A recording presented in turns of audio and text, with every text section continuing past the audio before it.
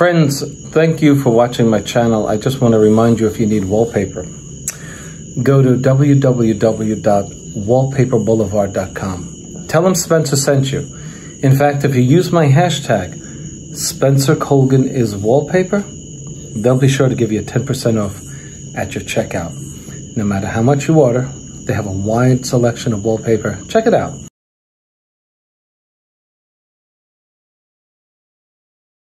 Hey, this is Spencer Colgan from Spencer Colgan is Wallpaper, and welcome back to my channel. What is the most important consideration when you're hanging a product such as Grasscloth or a natural product whereby the seams are very visible? In my opinion, the primary consideration when you're hanging such a product is where the seams fall, since they're so visible. Furthermore, more importantly than where do the seams fall, the greater consideration when you're hanging such a product in a small environment, such as a powder bath, which I'll show you in a moment, the primary consideration is the primary wall. I'm working in a small powder bath, and when you open the door, you want to put the seam in the center of the wall, regardless of any other consideration. If your seam is off center, it will be seen by everybody who enters the room, and it will be noticed. Let me show you what I mean.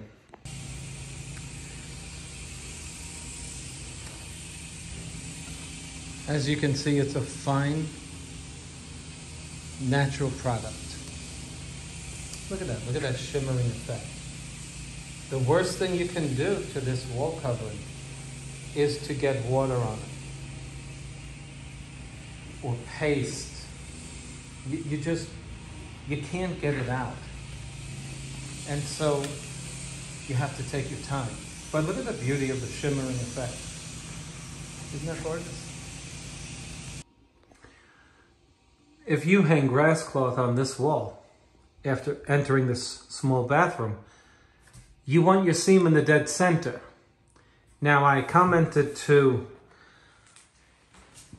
some folks on Instagram from Phillip Jeffries, and I politely indicated to them that the wall on which they hung their Grasscloth manifested a seam, and the seam was hung in the center of the wall, but the seam was visible coming down the staircase.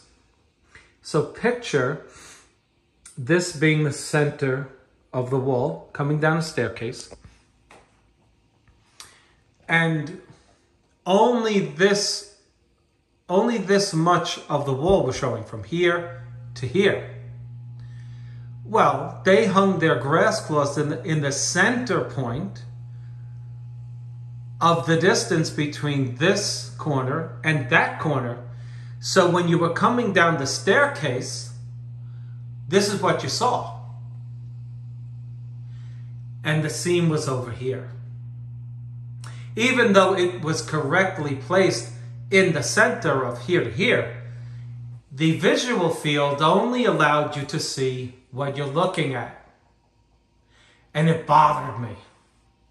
And I politely suggested to them, I said, oh, you know, I would have hung it over here. What do you think? You know, like from one professional to another.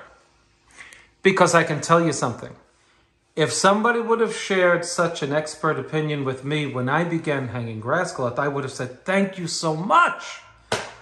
Thank you. But some people can't be told anything. And I'm not knocking Phillip Jeffries. In fact, as you know from this video, this is a Phillip Jeffries product. But anyway, you know, some people just don't want to hear it. And so, you know, they remain ignorant. I am the king of mistakes. So I'm here on my channel to show do-it-yourselfers how to hang wallpaper.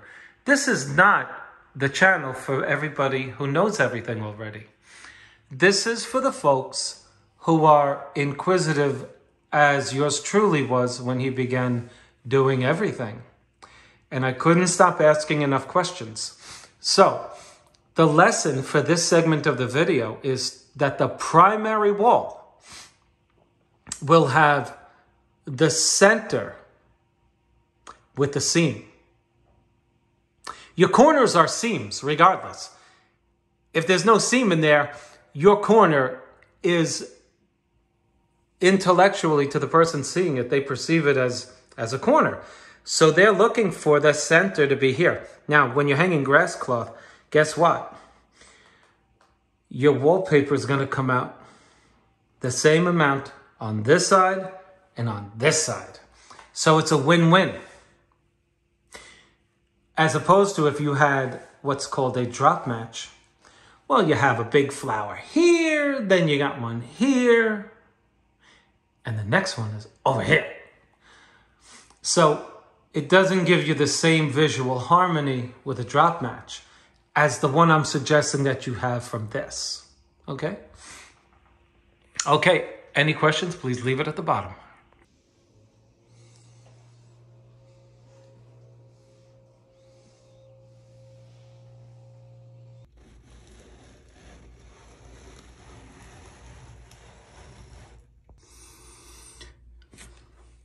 When you're cutting this product or something very thick, that's very thick, you want to put a steel smoother, steel guide in the corner. You see how thick that is? That's thicker than 1/8 of an inch. It's not 3/16, but it's certainly going to cover the corner, leaving wallpaper in the corner, and leaving me wallpaper on this wall. Because when I detach this from this at the corner, I'm going to take this and put it over this in the corner.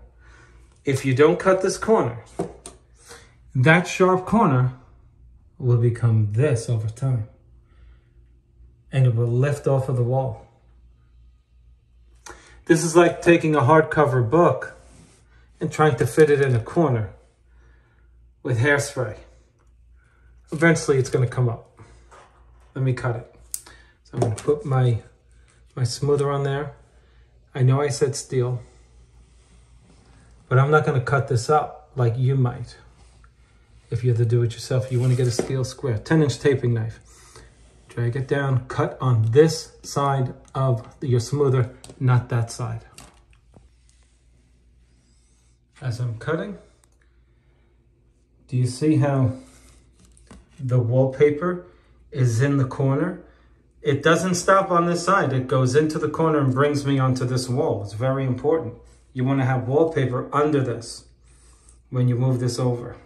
After you do your cut all the way down, you want to use a plumb bob, a laser level,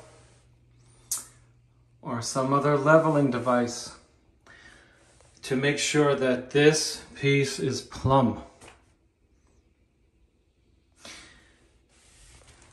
Because if it's crooked, you're in trouble. These slots have to be level.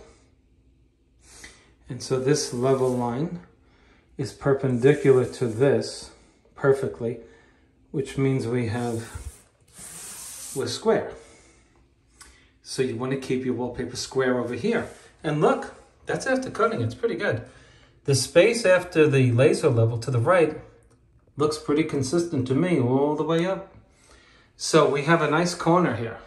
Very nice. Don't you agree? So I'm going to lift it up, push it on top of this wallpaper.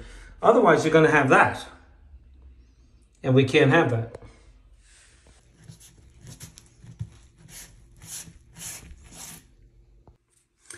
And all you're going to be doing, gently pushing it over. You want to get rid of that black line. Once you get rid of it, that's it. Don't push it too much further. See?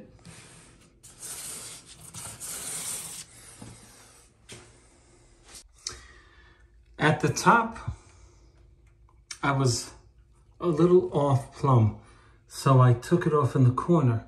You can't have a crooked edge here. It's going to throw off the next sheet. And so my plumb line manifested more meat over here, so I cut it off over here so that the next sheet is plumb. So here's a suggestion. Get rid of this piece, throw it in the garbage. Throw it out. Ask your customer, hey, you mind if I throw out this expensive wallpaper? I'm serious, I'm not joking. Yeah, go ahead, throw it out. Because then you can get a nice piece, 36 inches, that falls, let's see, where's our pencil mark? My pencil mark. The next piece will fall right here. See that mark? So if you eliminate that piece, it'll fall over here. But you won't have this seam here, right up against the corner. It's a consideration that you may want to make. But here's the problem with that. And this is why I'm not doing it. It's such a small room. My next piece is never going to meet up. This stuff is natural. These lines are not equidistant. You might have 1.25 inches here, 1 3/16 inches, blah, blah, blah. The next piece will not meet up. Someone's going to be brushing their teeth and see that this doesn't meet up. That's why I didn't do it. But if you're in a big room, you may want to consider getting rid of this piece so that you don't have this issue going on. Just a consideration, you're the judge, you determine what's best in your case. When joining the seam from this piece to our piece after the corner, we see the next seam here. And we know that it's going to be visible. But you need to push it down so she doesn't stand out proud. Like right there. Now I'm hitting this with the soft part of my hand. And I don't recommend that as the means by which to make the seams be flush. But I want to show you what pushing down the seams actually does. It makes them perfect to the best of the ability of a natural product to be perfect. Because they do stand out. This is stiff material. So let me get the roller and show you that even a cheap roller that you would get at the box store where you get wallpaper supplies will suffice. So this is my roller, and you can get this at your wallpaper supply store for $475. I'm only kidding. If you mention my name, they'll charge you $475.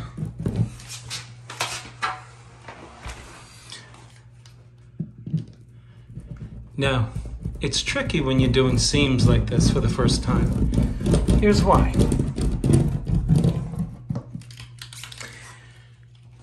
You don't want too much paste on your edges. From here to here, you want to use about 1/3 less of paste than you do everywhere else.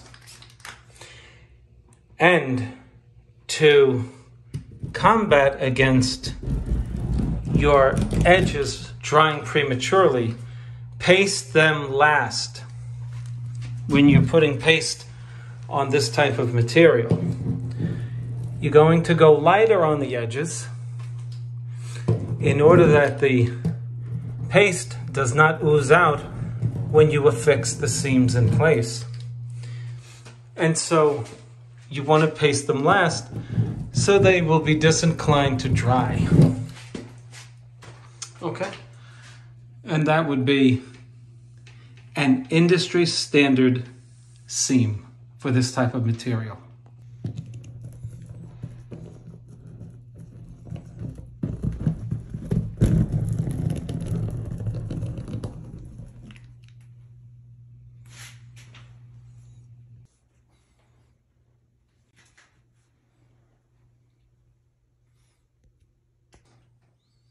You're hanging grass paper, thick, rough grass paper in corners. Okay, you know what this is. This is the side of a closet, a bathroom door, whatever. This is the trickiest part of the job. How do you do it? Well, you have to simulate a corner here. I'm pushing my paper right into that corner and telling that paper, stay there, and then give me a 90-degree angle. That's what I'm doing. But I'm making sure that I hold my seam. Watch what I'm gonna do. So while I hold my hand on this, keeping the seam intact, I push that way with my smoother. Again, because if I don't hold my seam down, I'm gonna lose it. It's gonna be 1/8 of an inch. It's gonna be perfect over here. It's gonna be a gap here. Don't let it happen to you.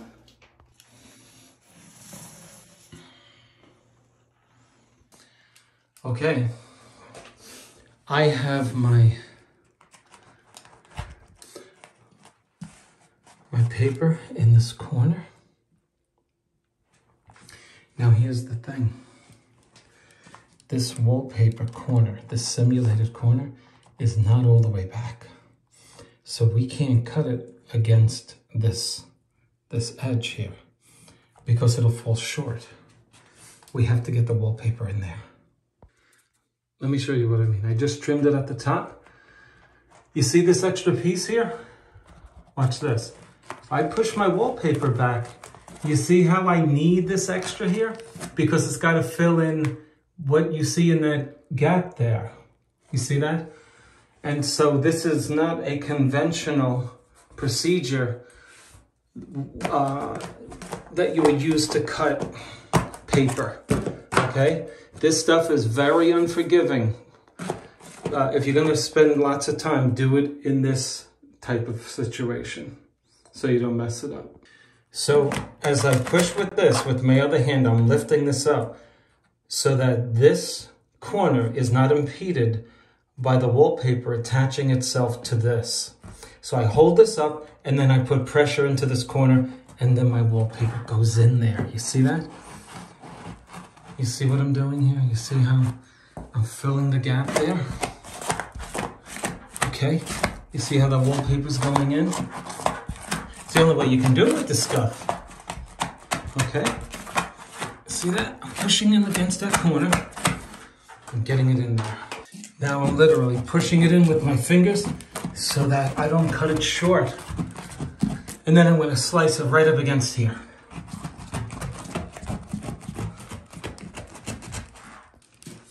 Okay.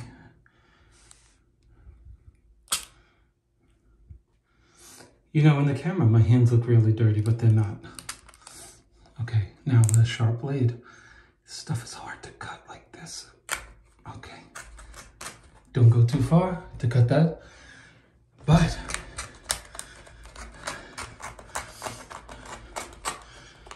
gotta be aggressive with it. You see how it's choppy? Because we're going against the woven grain of this stuff, you know? It's like when you cut wood, right?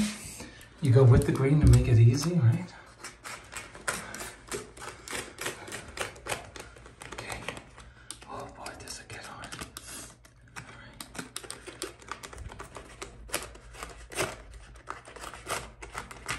None of this will be visible. Okay, let's get that in there. Okay, I'm pushing it in again. How are we doing? Good. Okay.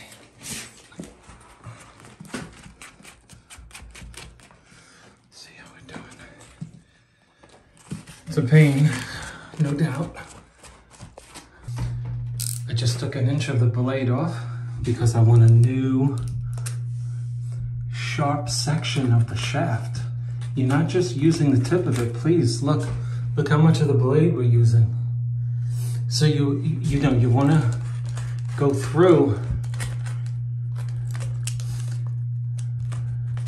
this whole shaft of the breakaway.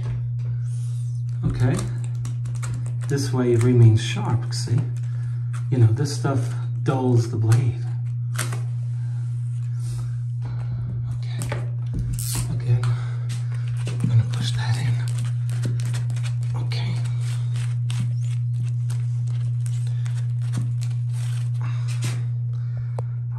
continue.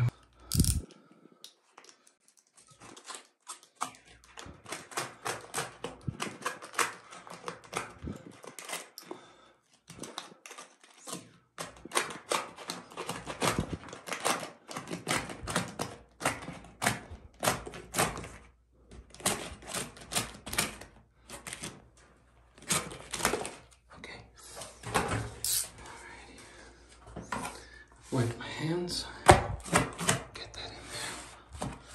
Okay. Now, here's a trick. Watch this. I'm pushing up against that top. Look where my bottom is.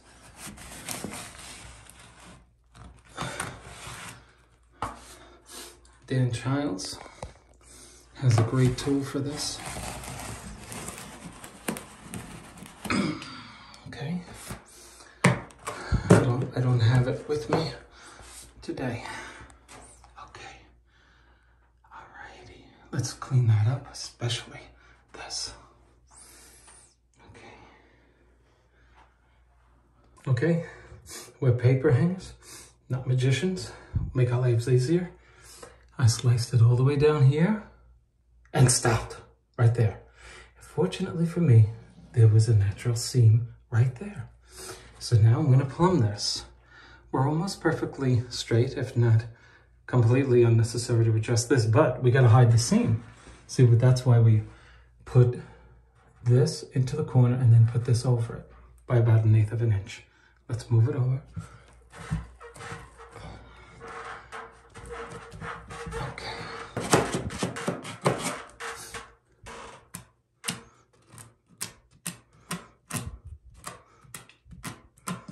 Sometimes little fibers come up from the backing and give the impression that your seam is dirty, but it's not. You just have to pull them out, either with a clean stainless steel scraper or your fingernails.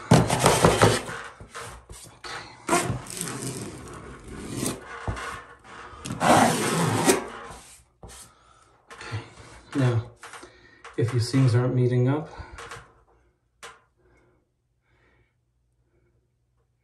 my fingernails are not dirty. That is the camera. Okay. I just want you to know, clean hands here. These are clean. We're gonna do a karate chop to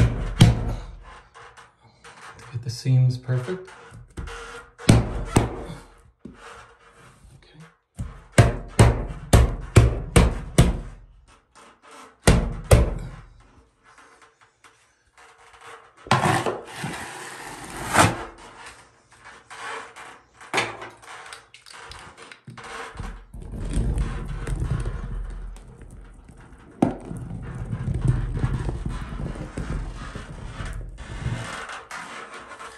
Don't do this.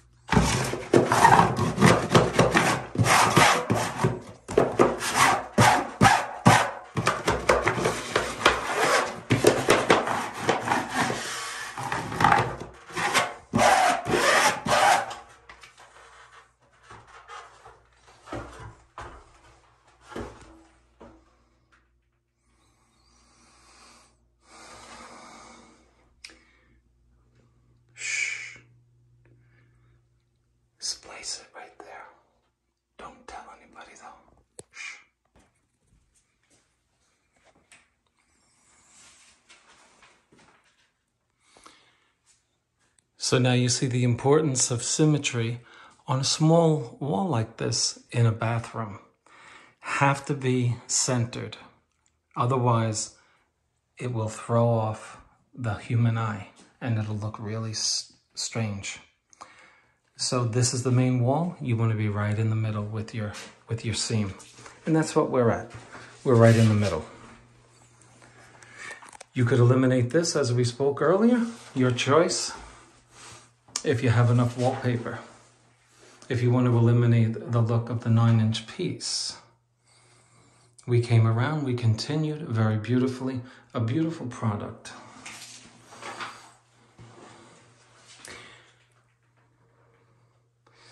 We showed you how to get the wallpaper in that corner without creating a mess of a cut. Okay. We did our splice over here. Can't see it. We also did our splice to do our fake out or joining the first sheet and the last sheet. And we cut it right there.